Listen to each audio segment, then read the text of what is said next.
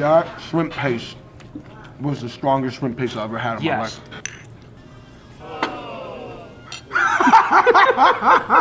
Yo, what's going on, everybody? Thank you so much for clicking on that video. Real quick, I want to give a shout out to our sponsor, Hims. They are providing solutions for a lot of the male issues in life, hair, skin, other things. But anyways, more on that later. Enjoy this video.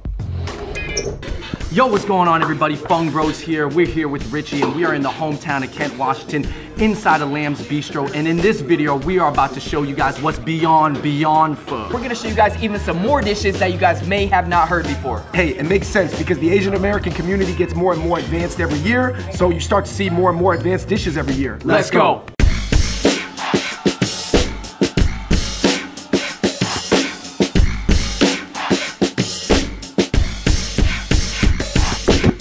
You guys can't smell it right now, but this is a very pungent table right now with the pineapple, shrimp paste.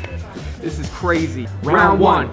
The beef stew. Ooh, that tastes really Western. Would you, oh really? Yeah, the tomato base, right? Yeah. Would you guys say you guys are somewhat pretty familiar with Vietnamese food? I would say for a non-Viet and a person who doesn't speak Viet, I'm pretty familiar. Yeah. And even these dishes I never had before. Hey, you went with the triple pork belly. Oh yeah, triple pork belly. All right, guys. That is pungent. That sauce right there. All right. I hate to compare it to stinky tofu. Okay. But it does have some elements of that. It is fermented shrimp paste sauce, so I got the piece of pineapple in there. Hopefully it'll offset it, but. Which things you guys wrap it with? No. Hold on. Watch this. You see it. Switch this around. I can take some funk. And it's good, but it's funky. It threw me off a little bit. That shrimp paste was the strongest shrimp paste I ever had in my life. I might just take a spoonful. I'm not gonna do that. That's too crazy. Do it. Wow. You gotta isolate the element. Yeah. Plus you said you were gonna do it. So I did say I was gonna do it. You said no takebacks. I said it, and I kind of like took it back. No takebacks on the takebacks. No takebacks on the takebacks. Yo, he ate that like some soft serve. Yo, I just noticed that Andrew started shaking. That's why you have the pineapple to offset it. That's why you have the fresh greens. Everything kind of blends together and is a balance. The sourness of the pineapple really did help, actually. I'm not gonna pour this sauce all over the clam noodles, but let's serve up the clam noodles first, taste it without the sauce, then see what we want to do with it. All right, who's first? David? Please. I got you. Let me get you some mango, banana flour. I've never even had banana flour, so I don't even know what that is. Richie, have you ever had this in Vietnam? Never. The clam noodles? Never. I feel like you gotta search for this. Like, I've been to the, traditional weddings at the house and whatnot. I've eaten the street food. You don't see this. I just tried the clams. Pretty subtle. Has some nice flavor to it. Has a lemongrass taste to it. We've got the mango and onion. We've got the lemongrass clams. I thought the lemongrass clams was a flavor I've never had before. It's like stir-fried or grilled lemongrass clams. Put a little bit of the house special sauce in here. That house special sauce completely changed the complexion of the clam vermicelli dish. First time clam vermicelli. Yeah. You know what? I could totally see taking people to come get that vermicelli clam dish. Because it is different. It'll just be people like, ooh, I haven't had, like, I've had this and this, but not all together. And it does have some elements that you are kind of familiar with. You have your traditional noodles. You have some, like, fresh greens in there. The clams, those are flavored in a way that you might not expect, but I'll say it was a nice surprise with the lemongrass and everything. Woo! All right, that's it for round one. Definitely tried some stuff that I had not had before, but round two is coming up, and we got some very, very interesting rolls. Yeah, spring rolls.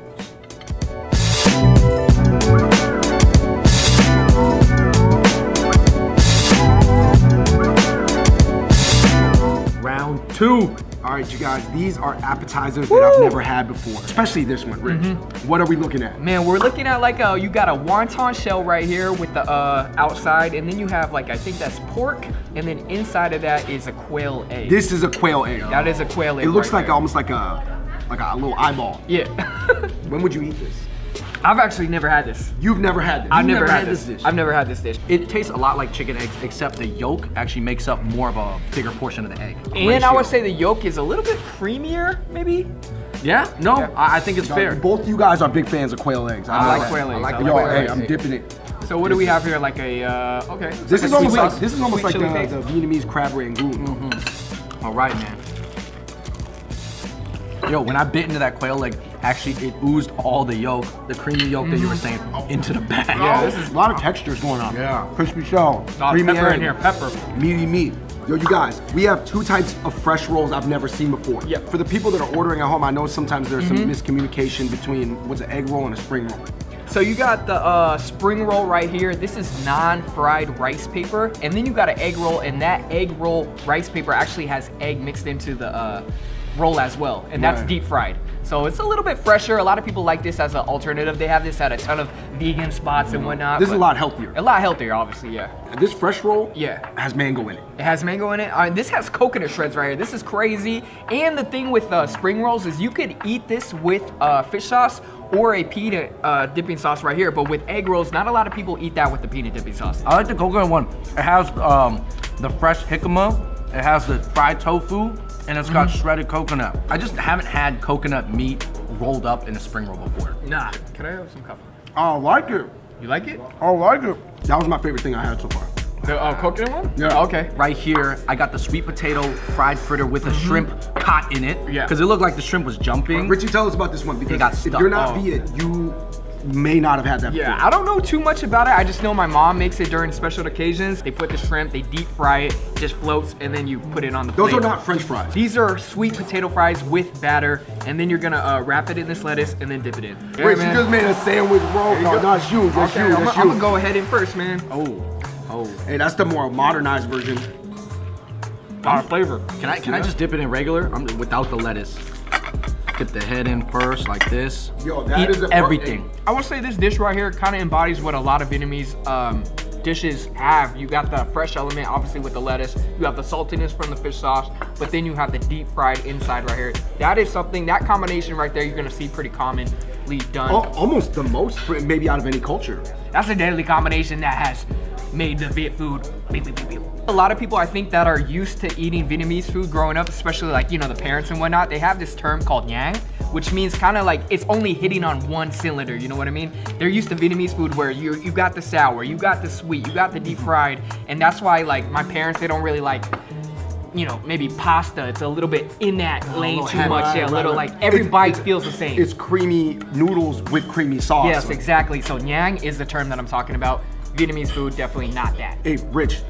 Yo. What a perfect transition into fried shrimp chip paired with shrimp salad. A lot of people like eating this while they're drinking. They call it nyao. Well, you mean drinking food? Drinking food, yeah.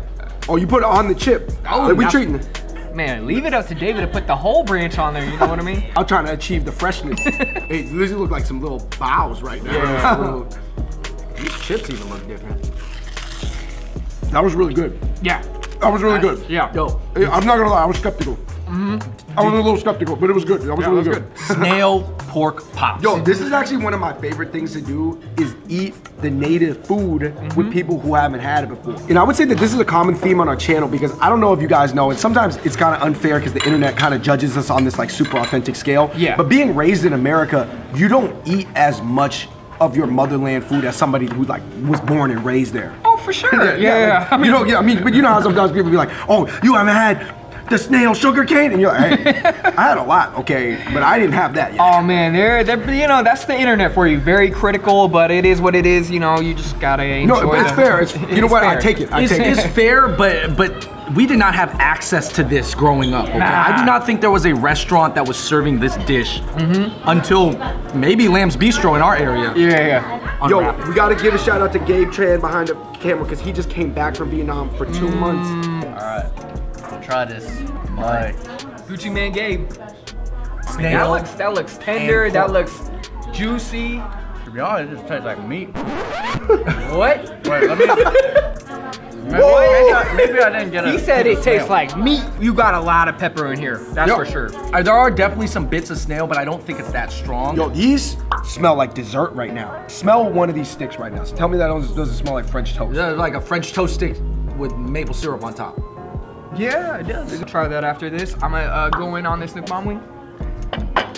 This almost tastes like buttery popcorn. These are very heavily glazed wings. They are. This to me almost tastes like kettle corn tofu. I haven't had a good Nook Mom wing in a while. That's really good. All right, that was the end of round 3. Do not worry, guys. All that food is getting packed up. It's going to somebody. We're not wasting it. Always does, always does. Between the 3 rounds that we had today, I definitely ate a lot of things I have never had before. My personal favorite, it was the coconut tofu spring roll. Oh, okay. That was good, that was good. I already thought spring rolls were fresh. That was one more Okay, I see what you mean. You had never eaten coconut with tofu before, right? No. Especially fried tofu. For myself, my favorite had to have been the quail leg with the pork and the wonton. That was interesting, man. I feel like it all came together, especially with the chili sauce and everything. Had a nice crunch to it. Anytime you add pork to something, it's gonna add a nice moisture to the dish.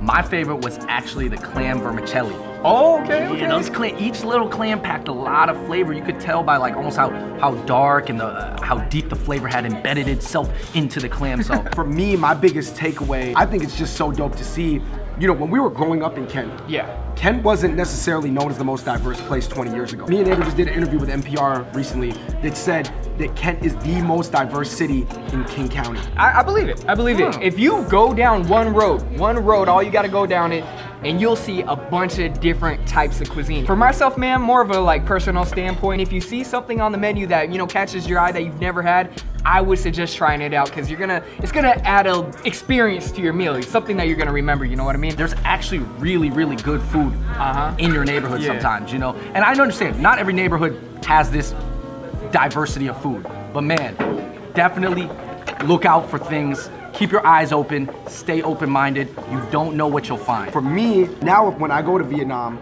and I have the clam vermicelli, it's gonna be a whole different experience having it. Because I'll be like, man, I had that at Lamb's Beach. I'm gonna recall to the video. So I think those are the little moments that you don't really necessarily think about that are like, man, I cherish that. All right, you guys, thank you so much for watching that episode of Beyond Pho, featuring our special guest, Richie Lee. Whew, man. Thanks for having me, man. This was good.